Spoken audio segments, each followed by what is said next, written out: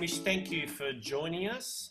Oh, Tommy, it's an absolute pleasure. This is a really big deal for me too, because for any kids that have seen Lego Masters, they would know obviously Brickman is our judge. He's one of the top 13 Lego builders in the world, and I'm really just man. I don't get to do any judging, and so to be invited to this amazing competition, to be able to judge, it's a bit of a first time for me. So I feel very honoured to be elevated to judge's level, because I don't have any power on the show. Well, you have all the power here, Haim. Of course, this time last year we were doing this for real at the Learning for Life quiz you were hosting. But now this is our online version, and so many of our kids and families have been very excited to submit their entries. They're playing for some big prizes today, including spotlight vouchers and a few other things we'll get to in a moment. But shall we dive into the entries?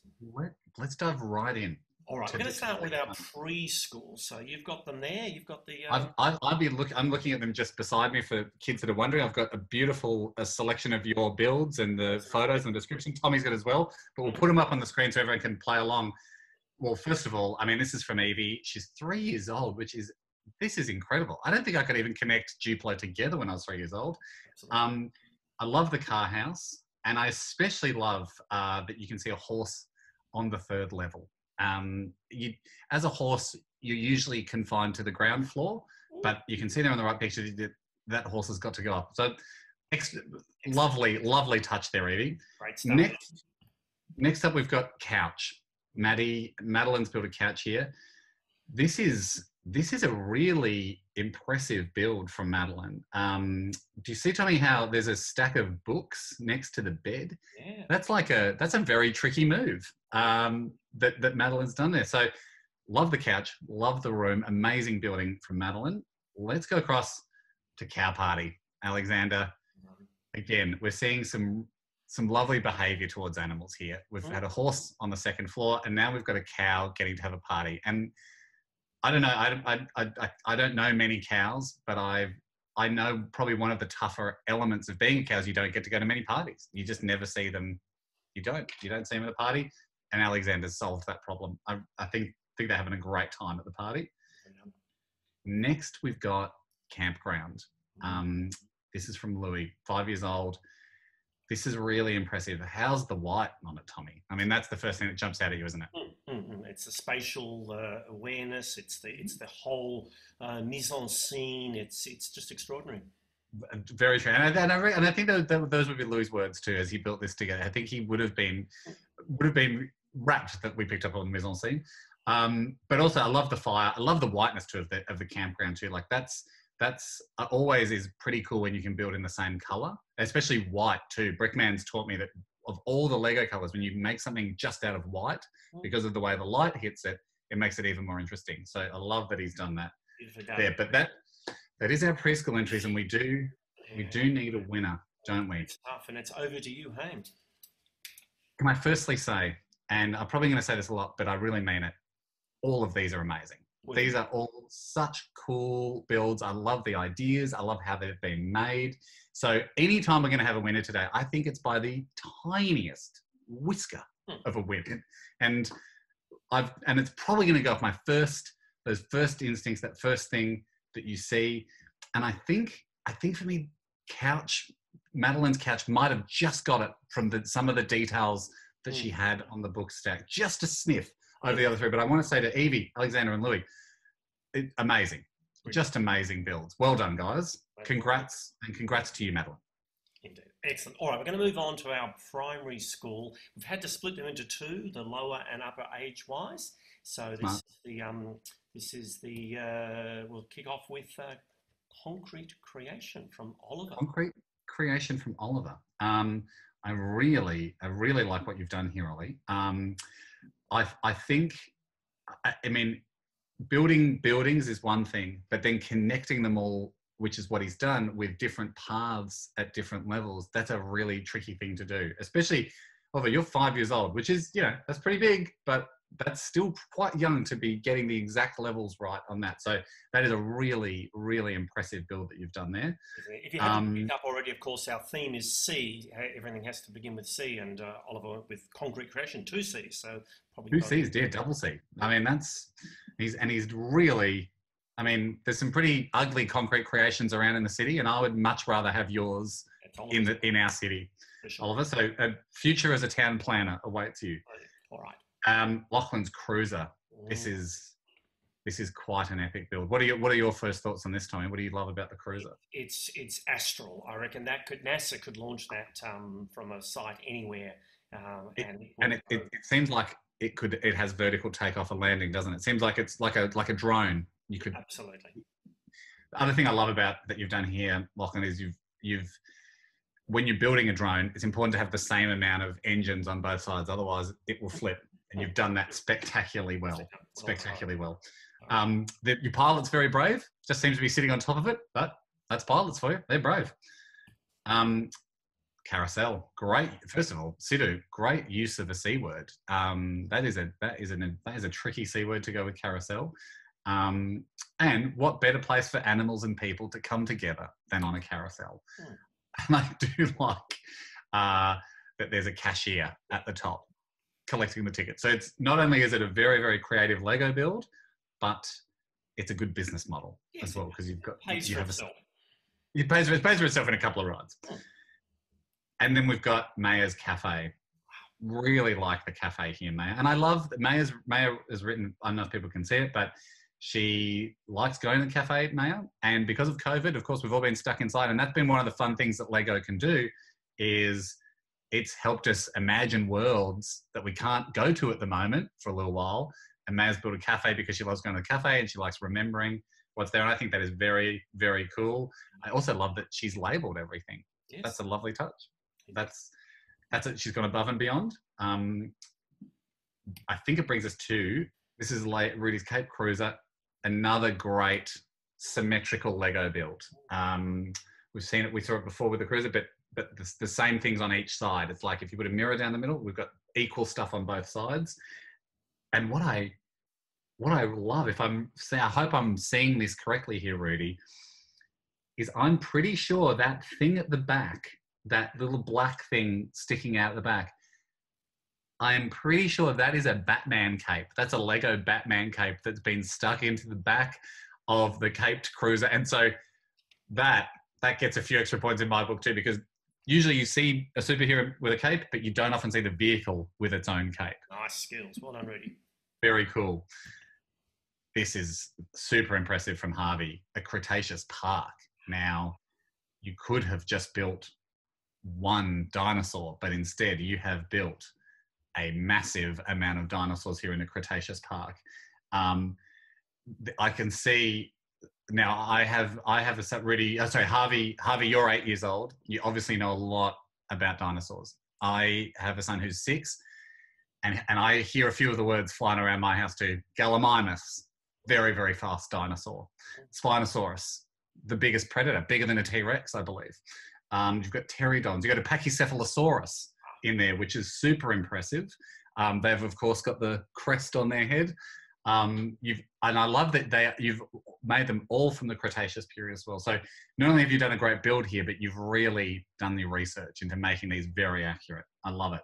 Observation deck, helicopter, so much to discover in your build. Great job, Harvey.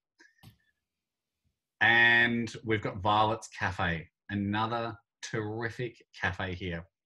It actually looks like a cafe I would like to visit, Tommy. I don't know if you can see the food. Cupcakes and roast chicken, two of my favourite foods. Yeah. Two of my favourite foods. And not many cafes can you get a roast chook and a cupcake. Oh. And so I'd be interested in going to your cupcake cafe, Violet. Cool convertible car. This could be our first with 3 Cs, Tom. This is, what a vehicle here. I love the colours that you have used in this one, Jasper. Jasper, you've obviously really thought carefully about how you're going to build this. I like that it's got a nose on the front. I don't know if that's a drill or if that's just protection on the front, but I love that it's gold, yellow, orange. It makes it look super cool. And I love that you've put spikes above the wheels at the back. So if needs be, if it gets into trouble, this car can handle itself. Very cool. All right, amazing. That's our lower primary entries. Again, we need to select a winner. Hamish. I think, again, incredible work by everybody. But I think for the detail and the effort, I think I might have to give it a bit of a soft spot for me to the Cretaceous Park from Harvey. Just you really, really put a lot of thought into that, Harvey, and everybody put a lot of thought into theirs. I love the details in everyone's. You can see, and I'm sure I even missed some stuff in there too, but so much effort. Well done to everybody that built. Love them. Nice. All right, we're going to move on to our upper primary entries now. Let's fly through them, starting with Jamie's, what do you say, Chimera or Chimera? How do you pronounce that? Oh, I was about to ask you the same thing, Tom, because you're a pretty smart guy. I thought it was Chimera. Is it Chimera? Chimera. We've had the judges. Is it Chimera? I never know how to say that word. So already, Jamie, you're scoring some points because you've fooled the judges. Jamie's interest called why? Who says chimeras can't swim? I'm pretty sure a chimera was a mythical animal. I feel a bit sorry for you here, Jamie, because you obviously know a lot about chimeras, and the judges are in the dark a little bit. But I am pretty sure they were a mythical beast, maybe from Greek mythology. Quite possibly, maybe from Legoland. Who knows? So within this, we've got, you've got a swimming chimera, obviously causing a bit of a commotion at the beach. I think they were quite a nasty animal. So you've got police, mayhem. I love that it's a scene, like there's stuff happening in this scene and you can see everybody running away. So that's very cool, Jamie. That's indeed. Corona Chaos is Hugo and Harvey's. Boy, oh boy. I mean, for relatability, for something we all understand at the moment, you got this. And I love that you've photographed it in front of toilet paper. So it really shows that it was taken during the coronavirus when everyone, for some reason, was panicking about toilet paper. Very, very cool. We can see long queues there, bakers. It's mayhem. Good stuff. Fabulous. Okay, Sadie, COVID conflict. Sadie, again, really great work here. I think for a bunch of these in this category, everybody's created a scene, a really interesting scene where something is happening. So we can see here a few people protesting. I've got to say, I think I'm seeing this correctly. The protesters have got what looks like upside down toilet paper rolls. They're actually little white car doors, but they look like toilet paper rolls. So that's a good joke that you put in there, Sadie. I appreciate that. As everybody's trying to keep their cool here in the middle of coronavirus. All right. Now we've got Gowrie. I hope that's how we say your name correctly there, Gowrie. This is beautiful. Isn't it? A Lego campsite. Again, a really clever build and great way to capture a world that we can't go to at the moment. Which again, that is the fun of Lego. We can at least travel there. We can make our own worlds and in our imaginations out of Lego. So I love that you built this campsite, and I've got to say, I would love to go to this campsite. You've got a pool, you've got a flower garden. It's either a unicorn or a lovely white horse. Either way, we'll take it. Excellent. Okay, Eliza, this is really cool. This is very impressive. This is Eliza's cat. It's inspired, it says here, by her own two cats. We can't see Eliza's cats, but you do get the vibe that one's brown and one might be black and white because it's a perfect mishmash of those together. We have a chocolate Lamington. And this, I gotta say, Eliza, this is impressive. You've got bendy bits in the tail. It's really hard. Like I can't do this. This is a much better thing that I could build. And I see it all the time on Lego Masters. One of the very tricky things to do is to build faces, whether it's people's faces, animals' faces. It's really hard to capture the expression of how something feels in Lego. And I think you've done a pretty awesome job at that. With the nose, the eyes are super cool. That is a great build, Eliza. COVID coffin ceremony is from Zara. It's an amazing, like, first I gotta say, it's an amazing coffin. Like the build of the coffin and the chapel. This is very epic. And you've built some really difficult shapes there. If people look at that building in the background, the chapel there, that is a hard thing to build in Lego. That is an 8-sided. I'm pretty sure that's an octagon, with a roof on it as well. That's very tricky. But she's built something here to go. Well, not that many people could go to funerals in COVID, but I believe you've come in under the legal limit there. Well done. Well done, Zara. Really tough shapes to build. And Sophie here, This is gorgeous, Mm. Tommy. This is our crazy princess, Crystal. Crystal, we can see there is the crazy princess. She lives in obviously a gorgeous castle. A couple of guys are trying to steal from the palace, but luckily there's sharks and crocodiles protecting the palace. It's a beautiful glimpse into Crystal's life. I mean, would they call her the crazy princess? She lives a crazy life. And I feel like we were very lucky to be able to see a day inside her crazy life here too. Amazing detail on the castle too. Love it, Soph. Well done, Sophie. This is very cool from Phoenix, a cave construction site. You've really done an amazing job here, Phoenix.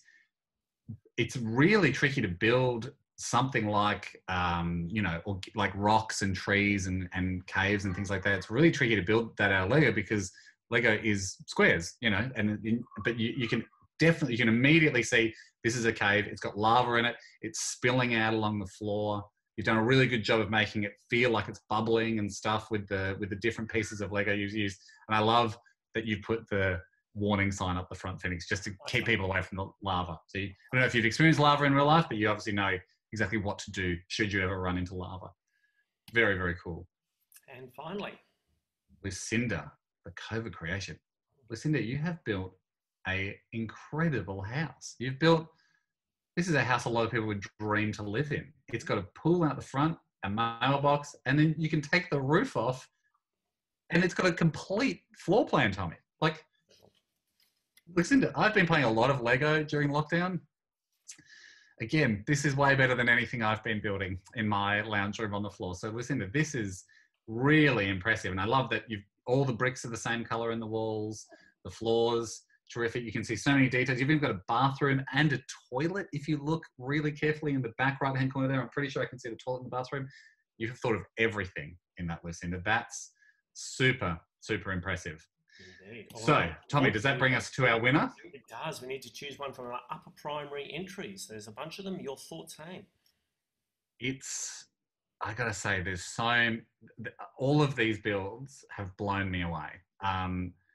There is not a Lego Masters Kids at this stage. I know there's whispers, there's talks, maybe next year, maybe the year after, one could possibly happen.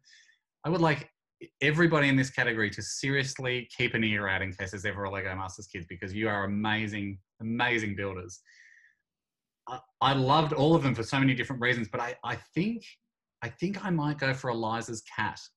Nice. as the winner. It's a really tough thing to do an animal, and I just love the face that you gave the cat. There was some amazing things like Lucinda, your house, incredible. I love Phoenix, your cave, and the Chimera, the COVID conflict. In fact, everything was so great. Our crazy princess, our coffin ceremony. But Eliza, I think for your cat, you just snuck over the line. Well done. Congratulations. Well done, Eliza. All right, we're going to move on to our secondary entries, and there's just two of them, so this is going to be a fierce battle. Let's start with, I think it's Ned. It's Ned's City Street. Ned, mate, you've done an incredible job. I'm not sure whereabouts you live, Ned, or if you've been to the Lego Discovery Centre at Chadstone, but probably one of the hardest things to build out of Lego is a whole street with vehicles and shops and putting all the detail in that street.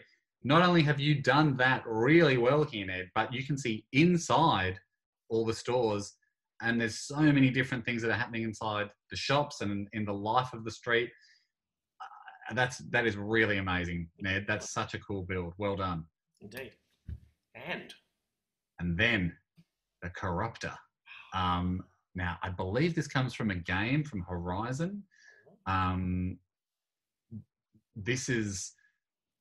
haven't played Horizon. I definitely don't want to run into the Corruptor in real life. Doesn't look like the friendliest of beasts or robots. But this is pretty epic from Keller. Now, he does say like the creature is all black, and but even though it's all black, you've managed to get a lot of different detail within the creature there. But the shape of those legs and the way they bend and hold the creature up, you can see in each leg there's 1, 2, 3, I think 4 bending parts in each leg. So that is pretty awesome, Keller. I'd And I like to see think Hitler's corruptor walking down Ned's street. That's what we really need right now, isn't it? that is what we need. We need them to join up. We need them to, we need them just the corrupted cruising down the shops for a frappuccino. Our winner. I think for the difficulty of making those legs and the shapes, I think the corruptor might just sneak through as a pretty imaginative and original build. But Ned, your city street was, geez, it's this close, guys. Your city street is epic, Ned. Keep building. Build another city street. I'd love to see it. Build a city. All right, excellent. We're moving on now to our adult entries, Hamish. Christmas tree, this. Laura, your Christmas tree, I tell you what, it's a hard shape to build. The reason I stopped for a second was I tried to build some Christmas trees last year out of Lego. I thought they would be easy, and I failed. Well, I didn't fail, but I mean, there's no such thing as failing at Lego. You try again, you try a different shape, but they didn't really come out the way I wanted, and I had to cheat. There is such a thing as cheating at Lego, because I got Brickman to do my Christmas trees for me, and then I gave them to the people that I was making them for.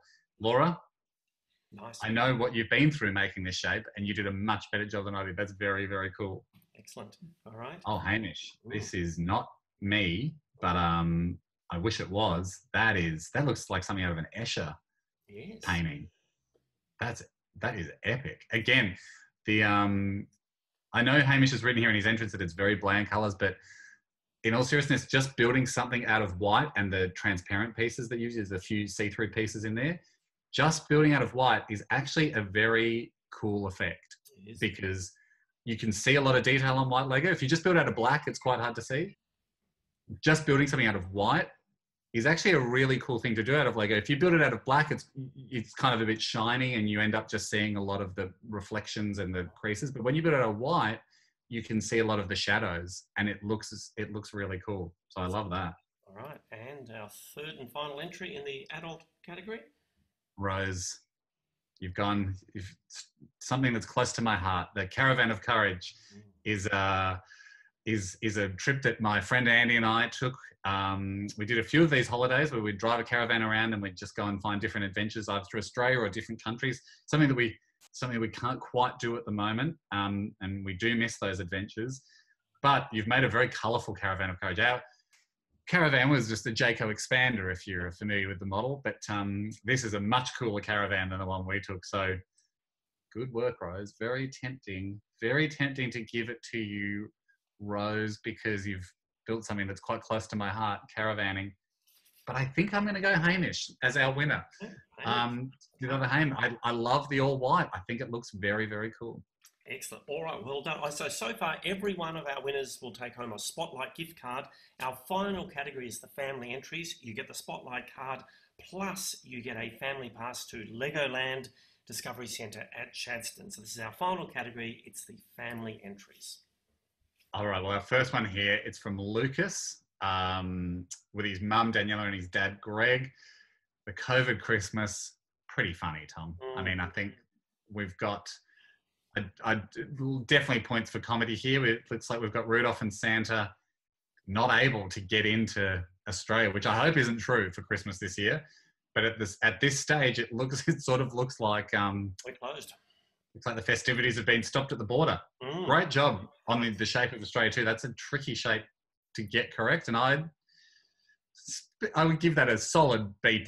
That Australian shape. I'm not sure Tasmania would be happy being square, but yeah, I was going to say slightly offensive to those down the bottom of Tasmania that they've been given a giant coastline. But I mean, it's tough to do, so well done. All right, here we go. We've got Sadie, Tilly, and Freddie, who have all teamed up to build a castle. That's very impressive. Now, building a castle out of Lego is one of the funnest things you can do. It's a common thing you can build out of Lego, but the cool thing about building a castle is everyone's got their own idea about building castles. And what I love about this castle is the drawbridge out the front, like the path out the front where you can come through sort of like a garden entrance and get into the side of the castle. That is very cool, guys. I like it. And I imagine too, and it's unstackable too, so you can go at different levels. I don't know if you can see that, Tommy, but in that second photo, it's been unstacked. So you can stack it all up and then you can unstack it. So very cool, guys. Very impressive. Scarface Claw from Rory with his mum, Christine. Great book.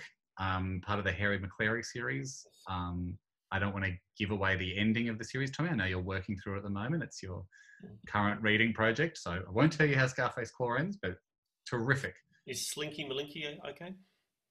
Slinky Malinky makes it through the end. Having read Scarface Claw many, many times myself, that's a very good Scarface Claw. Remember we talked about it's very tough to get animals' expressions in Lego? The eyes. The Scarface Claw has a wide head, small mouth, aggressive eyes, and I'm pretty sure because of the scar, the eyes are not equal. And I love that. I love that Rory and Christine, you guys have done it. They're very cool. Absolutely. Very cool. All right, our last entry. Okay, Daniel, Marco, Michael, and with Mum, Addie, and Dad, John. This crazy city. What? I mean, it lives up to the name, but very cool. Very, very cool build. I love the Lego lettering. It's super effective. It's not easy to do. It takes a bit of practice to get your letters correct, and it kind of is quite hard to do. And you guys have done a really good job of getting the lettering happening there. And I also love we got Duplo. We got so many different activities and different people doing stuff in there, and other Lego. There was a lot to look at in that city. That's a very cool, crazy city. Well done, guys. Well, we need to choose a winner from our family category. Okay, we've got really, really good one. Scarface Claw, really impressive. Crazy City, of course. COVID Christmas, very funny. I think for the detail and the fact that you could take it apart and play inside it, I think I might give it to Sadie, Tilly, and Freddie for their castle. I love the castle. An excellent job, but I loved all of them. As with every category, unbelievable job to all of them. Very funny. Excellent. Well, Hamish, thank you so much for acting as our judge for our virtual Lego challenge this year. It's been great, and I know everyone is so excited to have you look at their Lego creations, and we really appreciate it. I'm honestly blown away with what you guys have built. That I was not expecting stuff of that incredible level. So well done to everyone. For all the imagination and thought you put in, congratulations. But no need to stop here. Keep building. Go and build some more stuff. So, Haim, on that note, we're going to leave it there. We look forward to hopefully actually being in the same room as you at a Learning for Life event sometime over the horizon. But for now, thank you so much. I hope we all get to be back together next year, if not sooner. Thanks, guys. Thanks, Hamish.